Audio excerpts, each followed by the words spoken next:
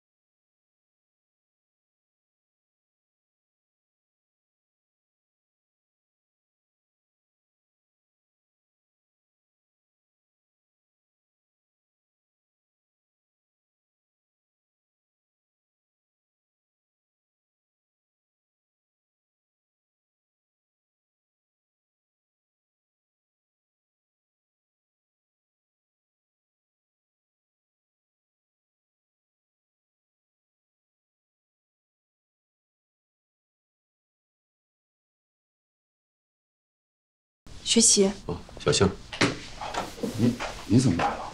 没事，我来看看你们。走。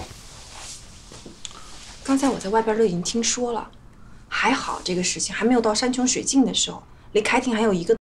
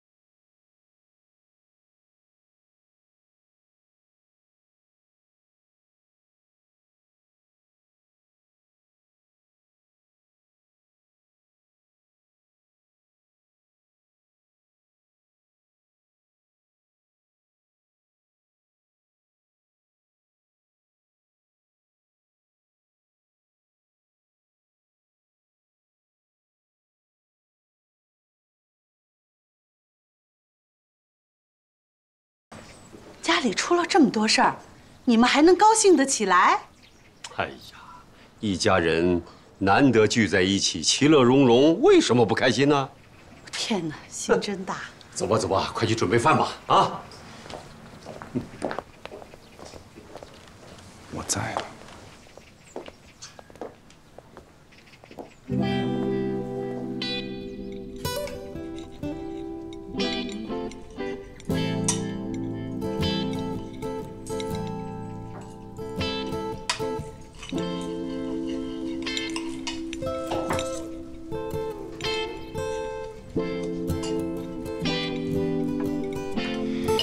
说句话吧，气氛好像有一点紧张，好像我一回来你们就都不敢说话了。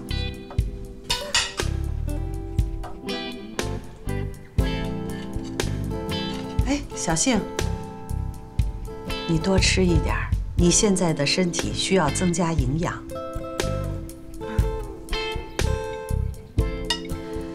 家里出事儿了，我们还都能在一起吃饭。这本来是一种缘分，过去的事情就过去吧。来，吃米虾仁，多补啊！我做婆婆的嘛，虽然没有改变对你的看法，但是学齐这么坚持，况且你又怀了丁家的骨肉，所以我还能说什么呢？老话说得好，患难见真情。谢谢妈，不用谢我，我还是我。既然这样，后边的话都不要再说了啊。废话我也不准备说了，但是今天一家人都在，我想对我们未来的生活展望一下。生意嘛，没了就没了，破产了就破产了，这真的不算什么。钱有多少是个够呢？生不带来，死不带去。只要我们一家人好好的、快乐的在一起生活，我认为这就是最大的幸福。小杏儿，学琪说有人往你门口泼油，这坏人嘛，咱们还是得防着点儿，在这儿多住些日子吧。妈，我也想多住些日子，可是工作室它确实是有事，我必须得走。真的吗？真的啊。对，爸妈。我也得赶紧回去，因为我的公司不能扔在那儿不管呀，对吧？您不是要应诉吗？还有1个多月准备的时间，要准备一些材料，还有巨额的律师费。我跟您一起想办法。放心，我会参与的，一定。我们俩要随时回来，需要的时候，好吗？你看，你看，小杏要走，你也要走，又扔下我跟你爸了。哎呀，不要讲究那么多形式嘛，啊！学习这次回来，对我们的帮助可不小。他们留在这里啊，不是关键。你们要回去就赶紧回去吧，啊！只是在关键的时候，我能看见你们就好。小杏啊，要当心自己的身体，啊！我们全家人还都指望你呢，啊！放心吧，我会注意的。好，来喝一个，你就喝白水吧，啊！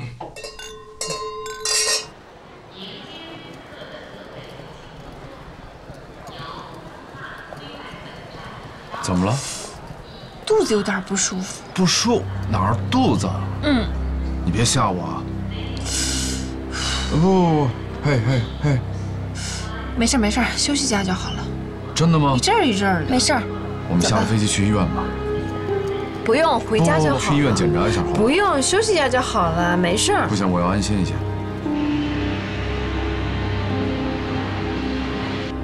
现在感觉呢？好一点了。慢点走。嗯。哎，学习小星，不好意思啊，我知道你们今天刚下飞机，我有点急事，赶紧跟我回到公司。什么急事儿？老白要撤股。来，过来。什么意思？我不知道为什么老白跟犯神经病似的要撤股。你能不能先跟小勇把这事儿稳定一下？我要稳得下，我就不来找你了。我先安顿一下我媳妇儿，行不行？哎呀，没事儿，学习你忙你的吧，我不用你管。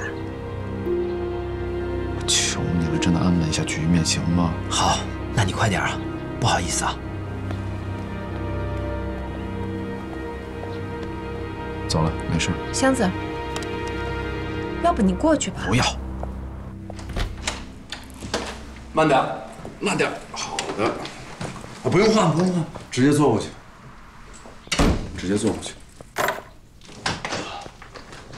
慢点啊！我谢谢你，下次做的时候可不可以慢一点，好吗？好累呀！为了我的小宝贝儿，很累是不是？啊，想一想吃什么喝什么，好吧？赶紧想。或者你想看什么美剧，或者你在那上网冲浪。怎么跟婆婆妈妈一样？丁大妈呀？什么？丁大妈？我婆婆妈妈的。丁大妈？哦，你居然叫我大妈，我那么好，我一切都是为了我的宝贝儿。他现在比你大，然后其次是你，最后是我，所以我要为你们俩服务吗？所以你现在是重点保护对象了。我记得当初是谁不要这个孩子来着？现在怎么那么在乎了？是你吗？我发过誓的，我有多爱你就有多爱他。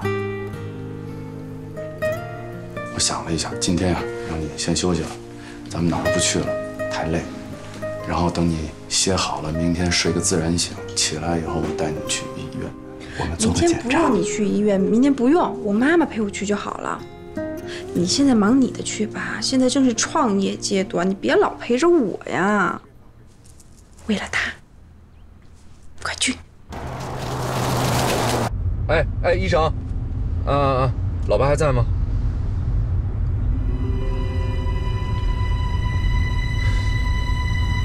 这不胡闹吗？我录上了，行，先这样挂了。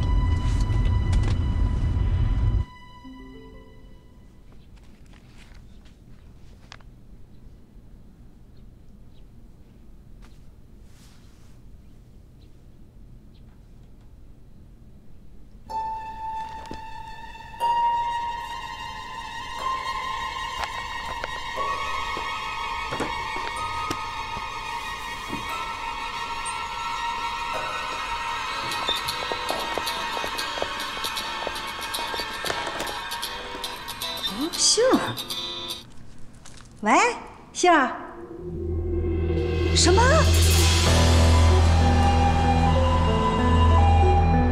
大夫，我女儿现在这个状况，应该说是没什么事儿了吧？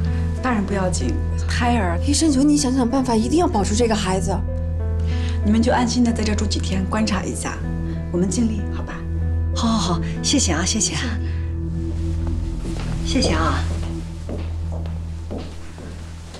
哎呦，杏儿，你说你也真是的，这都怀着个孕，还那么不知好歹，跟这个学期到处奔波什么呀你？是我不好，我太大意了。这个丁学奇更是的啊，怎么能把你一个人扔在家里不管呢？这要不是我及时赶到，后果咱们都不敢想。不行，我饶不了。哎妈，你先听我说，是我让他去的，现在公司一大堆事情需要他处理呢。哎呀，杏儿，你不能老这样啊，老这样替学奇说话。这件事儿就是他失职。妈，那这段时间都需要你帮忙了。跟你妈你还客气，好好安心养着，啊。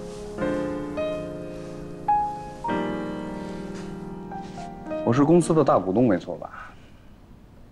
咱们公司是做电商的，没错吧？那我利用咱们自己公司的电商平台为我的朋友卖矿，又怎么了？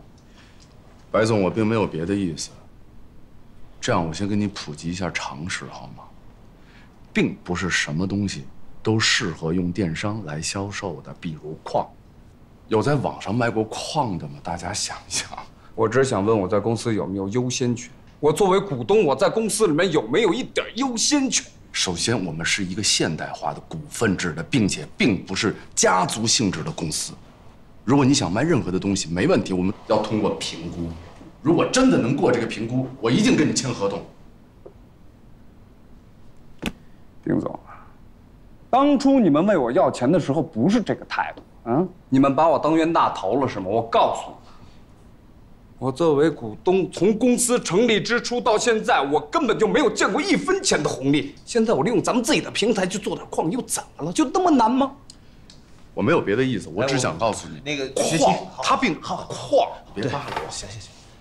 那个，白总，是这样的啊。第一呢，就是不是我们从你那儿要钱，你跟我们投资的时候，咱是怎么说的？你跟我们说你现在手头就有这些富裕的钱，要的呢就是跟我们一块儿创业，希望的就是开心，对不对？那我告诉你，杨晓东，我现在很不开心。哼，你不开心？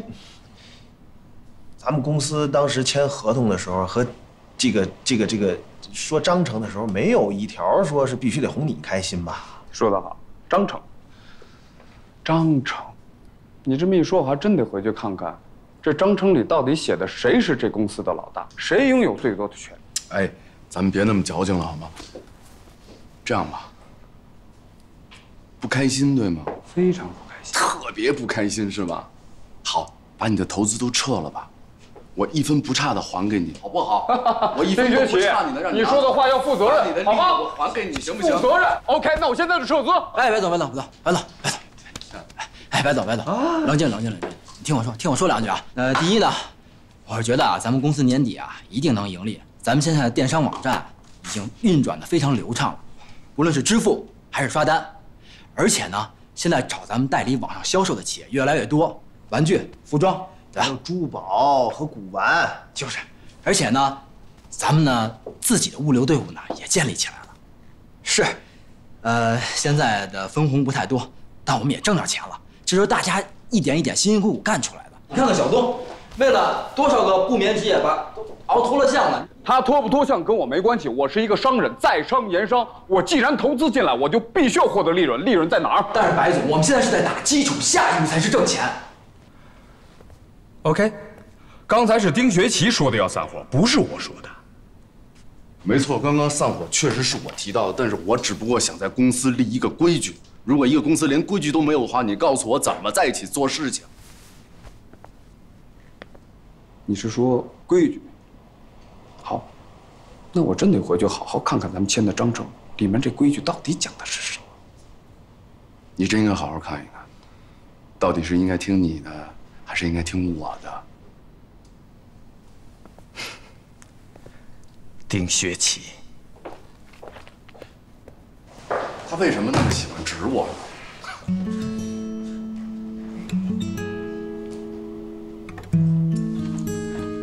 我们最近啊，认真研究了一下，还是准备放弃请国外历史团，因为费用太高，花了这笔钱啊，未必起多大的效果，所以准备委托国内的律师事务所。学习怎么说呀？他也同意。我看学奇啊，最近是被公司的事儿给拖住了。我看，你不如先去他那儿一趟，帮忙照顾一下小杏儿。你毕竟是婆婆嘛，我知道啊，你不喜欢小杏儿。不过你多接触接触，了解了解，或许会改变看法呢。行，你是家长，你说了算，你说怎么着就怎么着。照顾小幸没关系啊，我可以去。不管怎么样，她怀的是我们丁家的骨肉嘛。哎呀，你呢，又不是家庭主妇型的人，你能去帮多大忙啊？你只不过代表我出去表示一下啊。本来小幸呢，是准备在这儿养着的，可是你一回来，你看明摆着嘛，他就不安生了，所以他就回去了。你呀，委屈一下自己啊。你又不是没生过孩子，你知道他现在最需要什么。好的，我答应你，我可以去。但是你这话说的我真不爱听，怎么说来说去，好像我是个恶婆婆一样的。我没那个意思啊。你就那个意思。好，我那个，好。我会去的，放心吧啊。喂，啊，欣子，啊，你说什么？王小幸住院了？你确定吗？好的，我知道了。王小幸住院了，先兆性流产。哎呀，你愣着干什么？赶快去呀！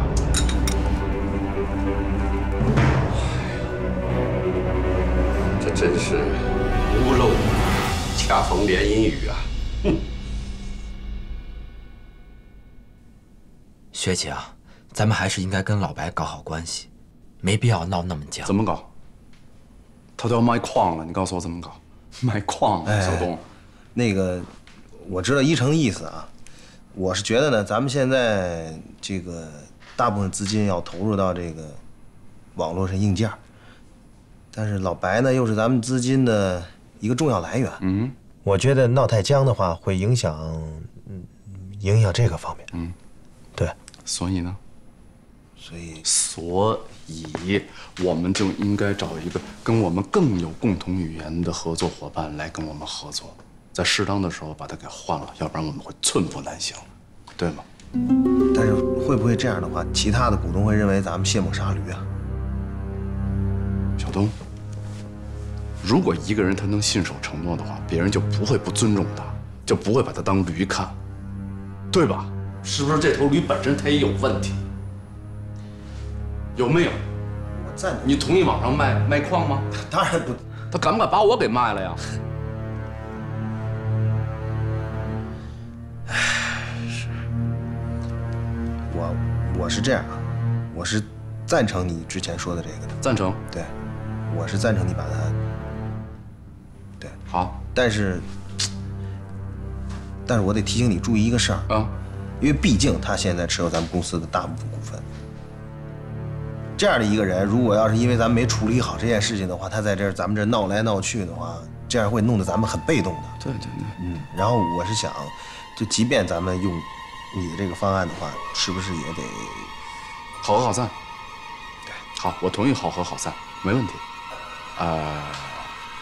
我觉得应该跟他的合作时间不会太久了，也就这2天吧。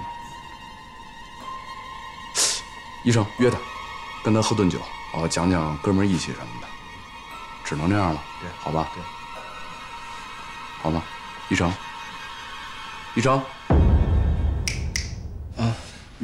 约他一下，好吧？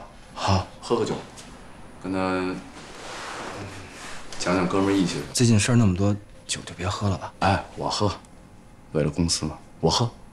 哎，好，我约他。我受够了，真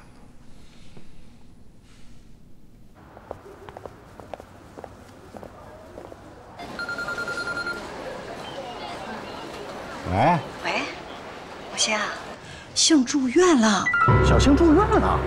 哎，不对，我刚跟他通完电话呀。哎呦，你赶紧来医院吧。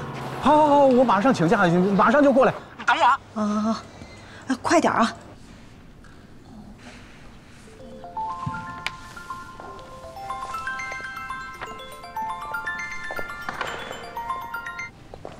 喂，姐，怎么会这样？我马上过去啊！哎，小幸，来，你歇会儿。哎呦，爸，哎，小幸来了，你怎么样？没事儿。妈给你打电话吧，说话老夸张了。哎呀，行了，你没事就好，你没事就好啊，行行。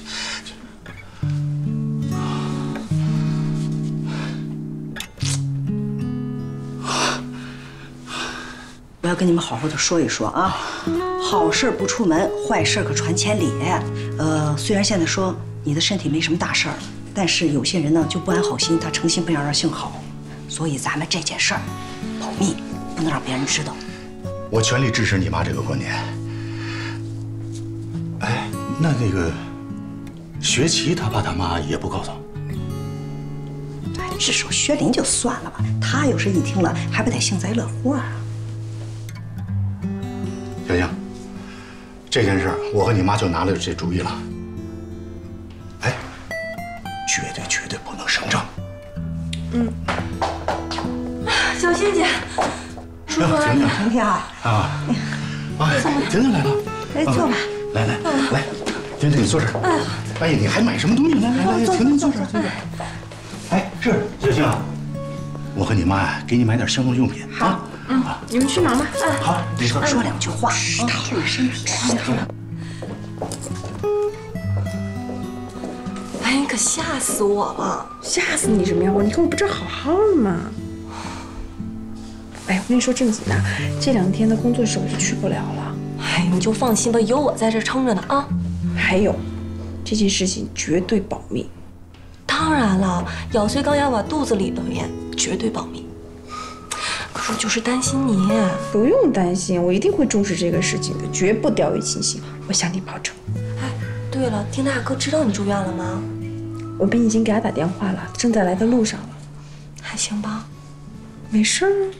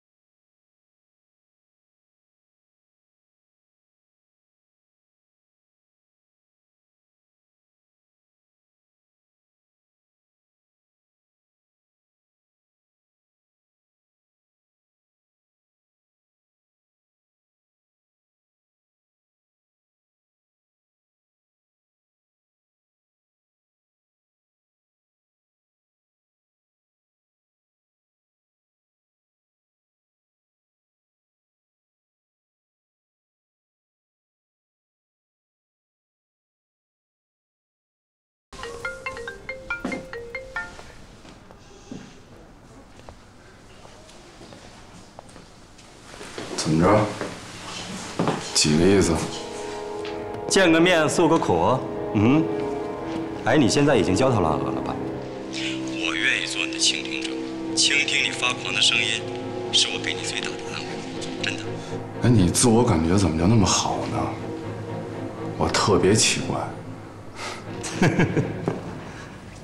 哎，我听说小杏最近身体不太好，你得好好照顾她啊！你别到最后人财两空，对吗？我告诉你啊，我要正式对你展开复仇计划。你做好思想准备，到时候别怪我没有提醒你。还有，孕妇的精神放松很重要。你这样一败再败，孕妇的精神怎么能放松呢？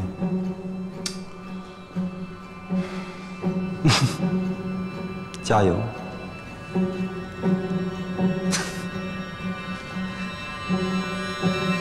他怎么知道？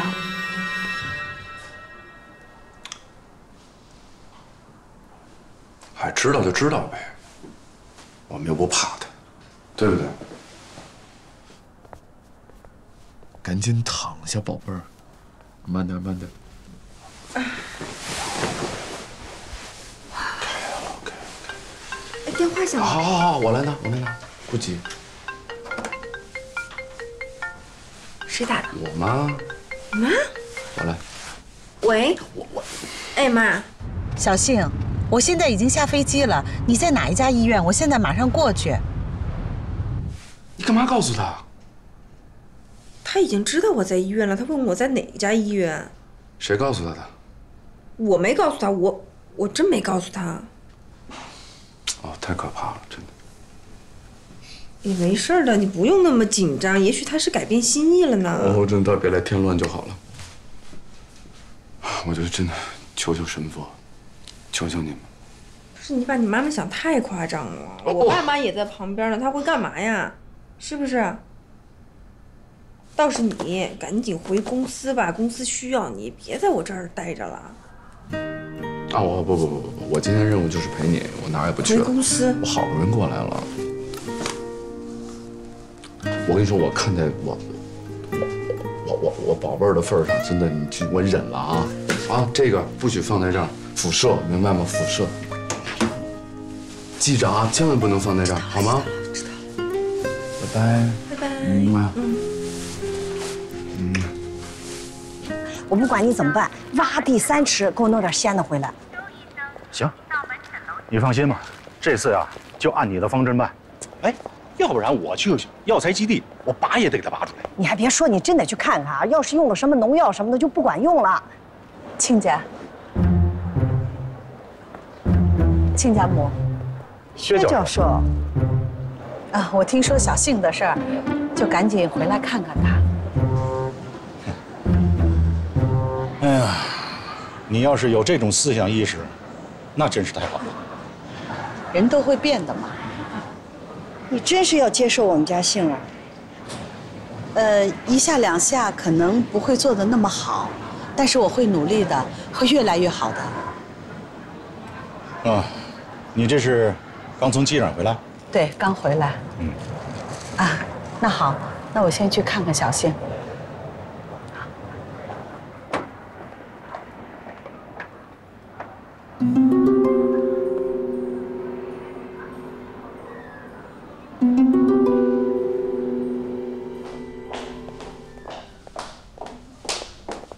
小杏，妈，你怎么那么远的跑过来了？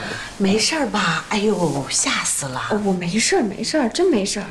哎呀，我代表你爸爸来慰问你一下，替我谢谢爸，也谢谢你来看我。看你说的，还谢谢我们，真的一定要小心呐。哎，对了，妈，我想问你一件事情。你问吧。你是怎么知道我进医院的？一个朋友告诉的。朋友？什么朋友啊？哎呦，小杏，你怎么疑神疑鬼的？是不是老觉得有人要害你？要害你的话，也只有那个林一斌。那是他告诉你的了？怎么能是他告诉我的呢？他和咱们家什么关系呀？他是咱们家不共戴天的仇人，怎么能是他告诉我的呢？不，瞎猜的，瞎猜的。啊，别胡思乱想啊！你呢也别把我往坏了想。之前咱们是有一点不愉快，其实我也没什么坏心，也都是为了顾全大局，也不是为了我自己。这一点你一定要明白。嗯，我知道了，妈。啊，好。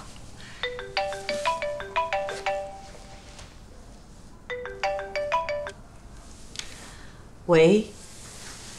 啊，欣子啊，你好。对呀，我回来了。啊，谢谢你告诉我这个消息。哦，那好啊。啊，可以可以，刚好我一会儿也就回去了。好吧，那我们见面再聊。好的好的，再见。你好好休息一下。我呢，出去还得买点东西啊，这不是刚回来吗？当然，妈，你去忙你的吧。啊，我没事的。别乱动啊，要静养。好，回头见啊。好，再见。有事我给你打电话。好嘞，好嘞，好。你慢走啊，妈。别乱动啊。好。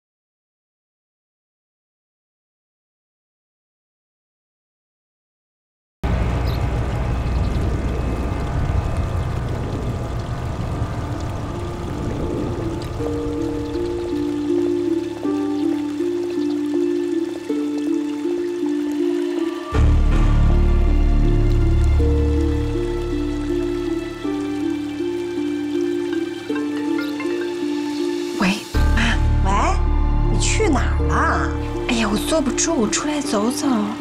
哎呦，这刚好点，可别瞎折腾啊！我晒太阳不可以吗？我的姑奶奶，你在哪晒紫外线呢？我去找你去。我有一个重要的事情，我暂时回不去，对我来说太重要了。哎，不行，你必须赶紧回来，要不然我可报警。你先听我说，我没事了，你把手机开着，我需要的话你就赶紧过来。你放心吧，我现在很安全，不跟你说了，再见。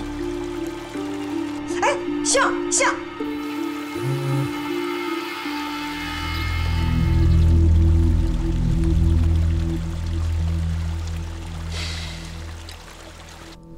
我最近呐，真是跌入了人生的低谷，没有一件顺心的事儿。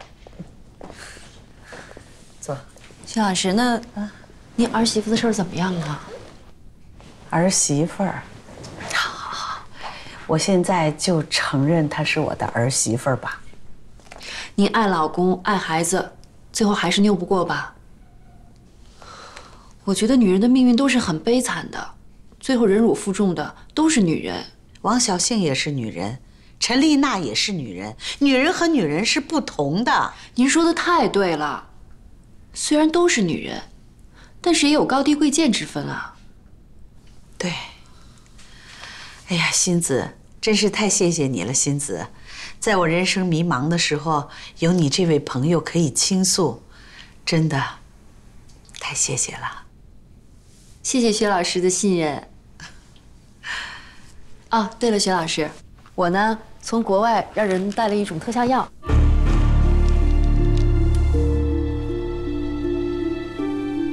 保胎药。我知道您是一个家庭观念特别重的人。您看，现在您先生的公司被人起诉，他肯定特别希望在这个时候要一个孙子成为他的寄托。我想你一定会站在他的立场上为他考虑的，所以您肯定特别希望王小信现在能保住肚子里的孩子。句句说到我心里去了，也说到我的疼处。欣子，这个药真的管用吗？哦，特别的管用，我是千方百计才搞到的呢。太好了，谢谢你，徐老师，您太客气了。